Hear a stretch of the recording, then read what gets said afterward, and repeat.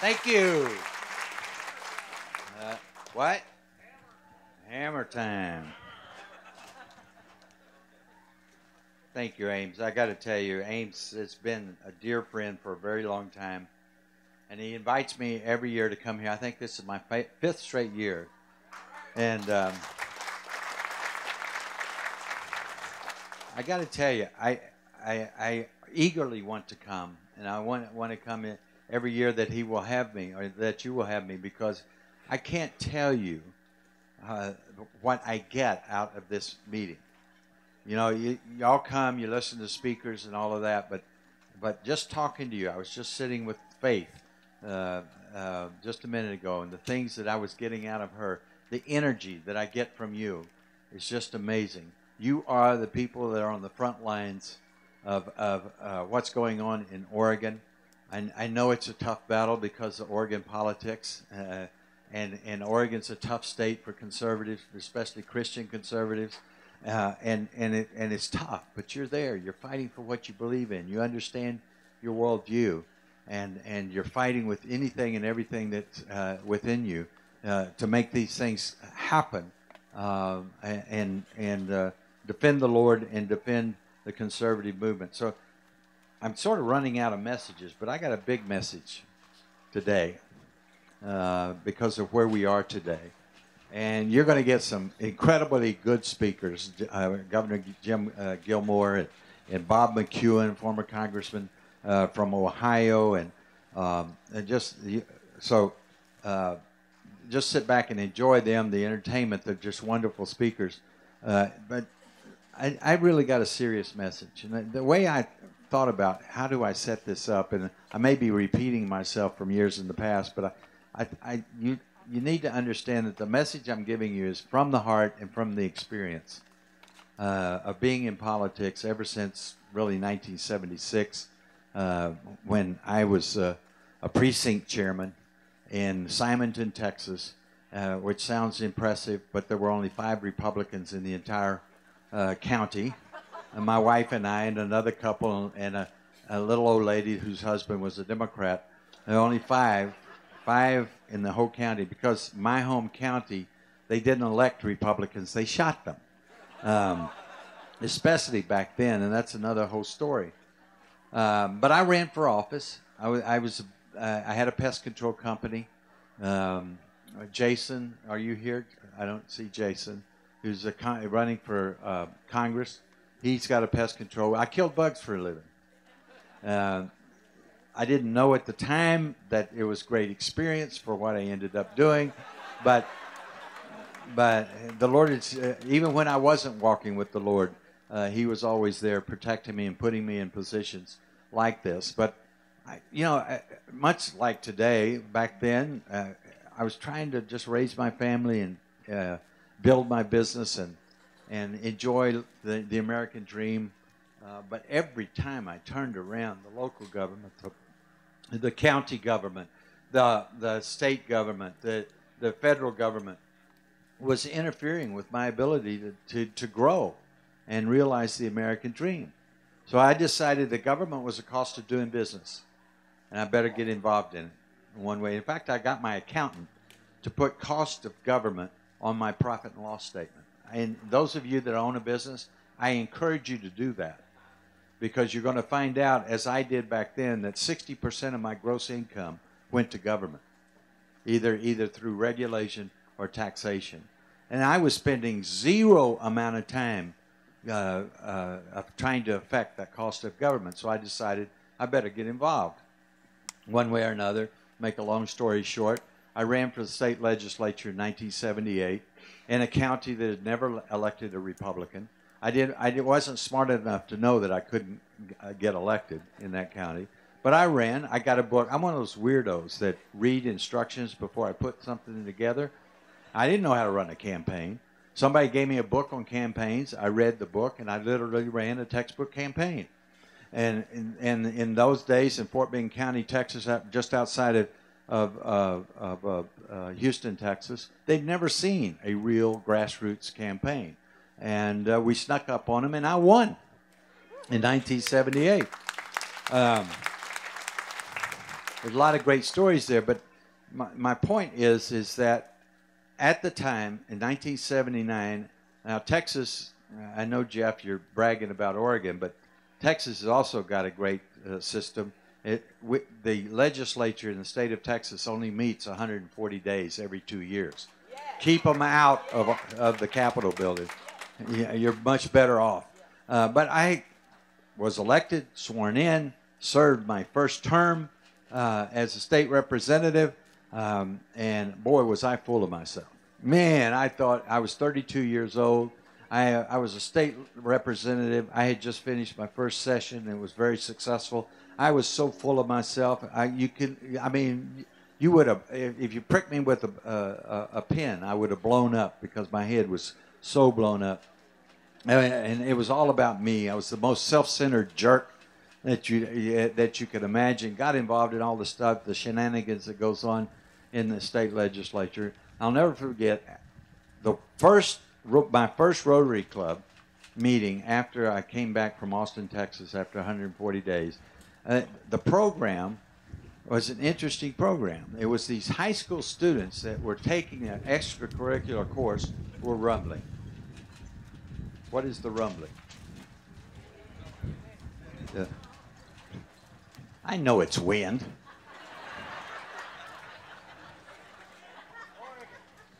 Oregon wind. Anyway,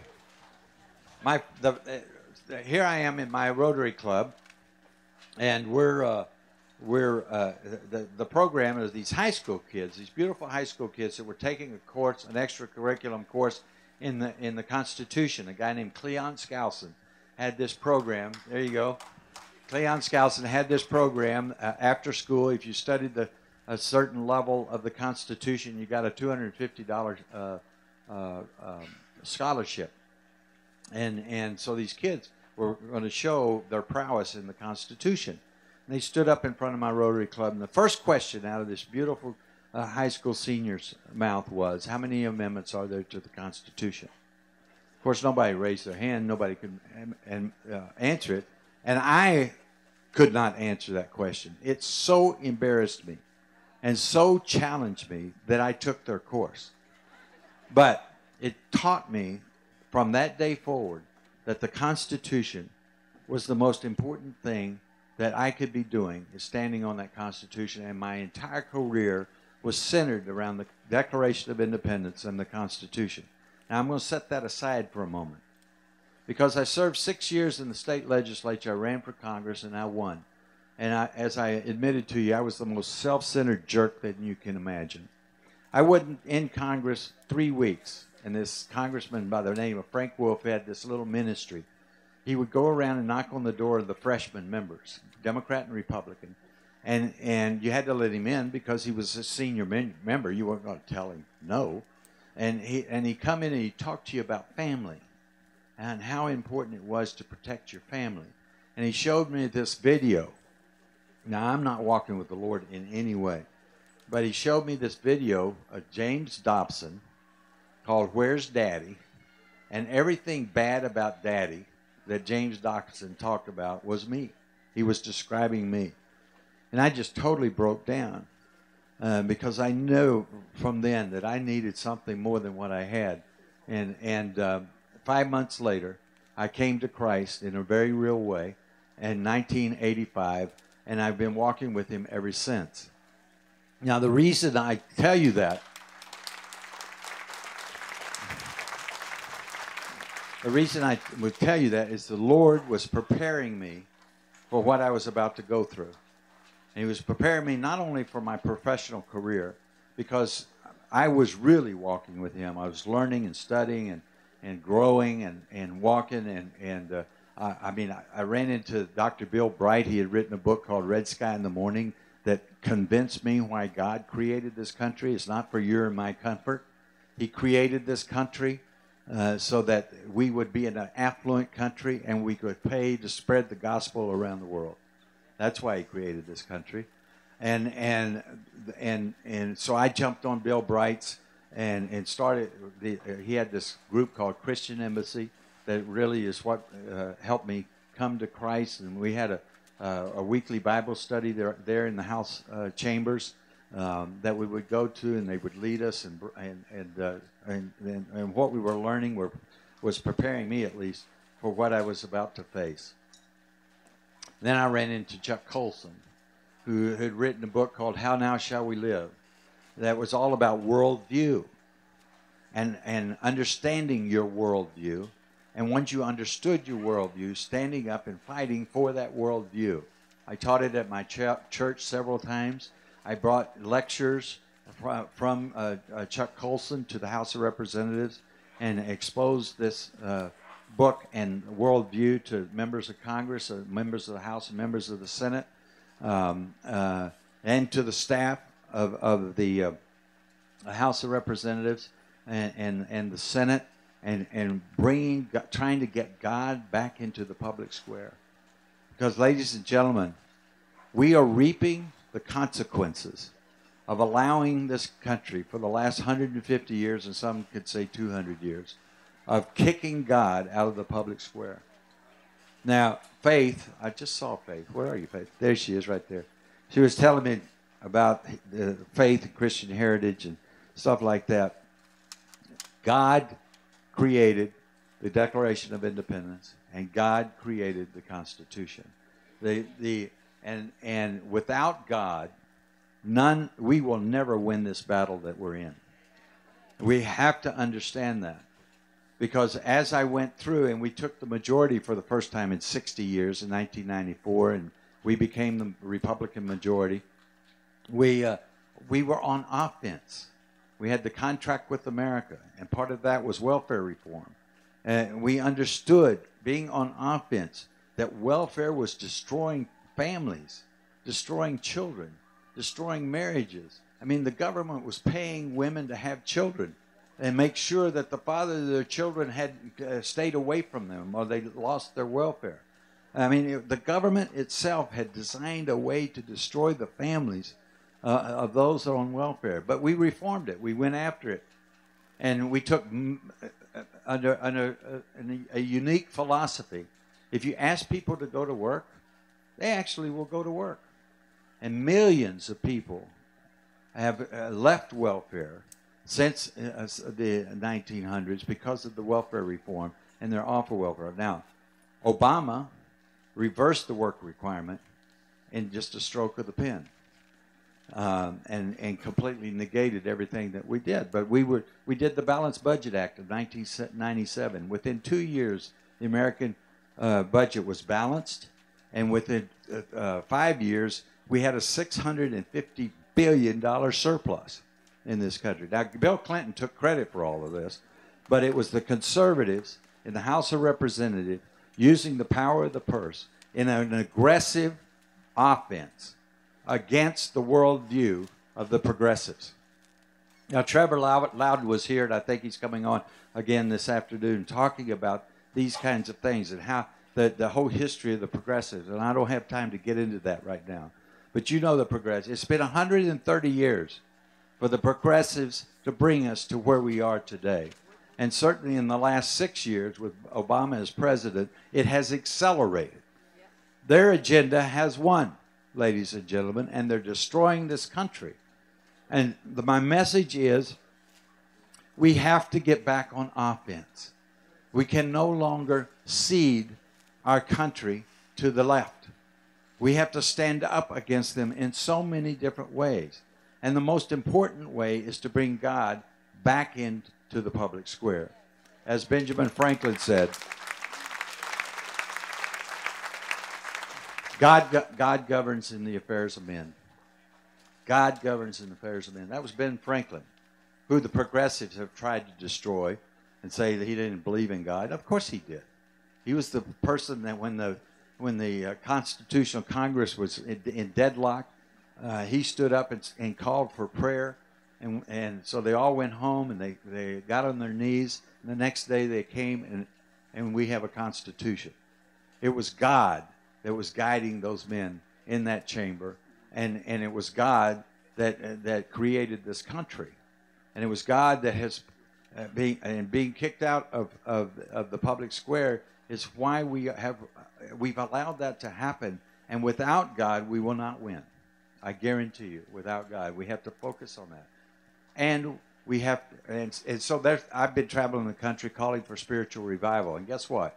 In the last year, especially, I have seen this spiritual revival happening all over the country.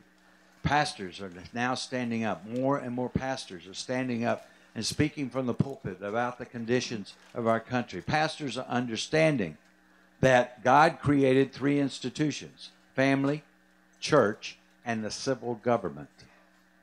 And we are, it's not a duty, an American duty. It is an assignment from God that we focus on the family, the church, and civil government.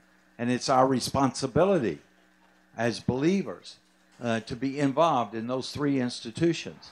It's not, and we can't be afraid of the federal government or losing our tax status or whatever they're going to do to us, put us in jail in my case, or destroy your reputation or destroy your profession or whatever. We can no longer allow that to happen. And so we've got to fight up. Now how do we fight? We go on offense. We have a revolution for the Constitution. A revolution for the Constitution, ladies and gentlemen. We are at a point in the history of the United States where the grand debate is happening, but many of our fellow American citizens don't understand it. The progressives have brought us to this point because they want to shred the Constitution. Obama says it's a living document. And the worldview of the progressive is basically whatever's good for society. And guess what? The people in charge and in power get to decide what's good for society. Trumps the individual. That's their worldview. That's why we have the government, the huge governments that we have. Not just the federal government, but state and local. Messing in our lives. The thing that drives me crazy about Oregon, Jeff, is that the government dictates who puts gas in your car. I mean, it just amazes me. But the point is, at every level, we have ceded it to the progressives. We have our schools are a mess, absolutely a mess. But the conservatives have ceded education to the progressives, to where now we have the public school system is just devastated. Our universities, we've given it to our universities to the left and to the progressives and to the Marxists and to the communists, whatever you want to call them. We've just given it up. We're constantly on defense, trying to slow them down. We can no longer do that. We have to be on offense. Let me give you a couple of examples of what I mean about offense. If you look at what the Democrats are doing right now, the war on women, accusing the Republicans because we won't give free contraceptives. We have a war, contraceptives. We have a war on women. The Republicans hate Hispanics because of immigration. The Republicans hate African Americans because we want to reform welfare. And we are constantly on defense. We won't raise the minimum wage. Well, ladies and gentlemen, the way you do offense is we have to stand up and say, okay, after Obama, 16 million women are on food stamps. 2 out of 5 single mamas are on food stamps. The health care costs for these women are going through the roof, skyrocketing. It's Obama's war on women because of his philosophy and his worldview, and it must be stopped. Anti-Hispanic. You stand up and you say, after 5 years of Obama, 8 million Hispanics are on food stamps. 20 million Hispanics are unemployed, and health care continues to skyrocket. And it has to be stopped.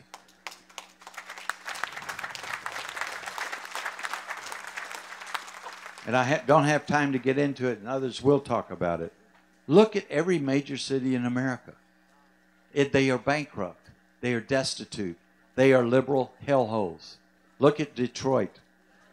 if that's not a war on African Americans, I don't know. Look at our national capital. Have you ever gone to the national capital and actually got into the neighborhoods of Washington, D.C.?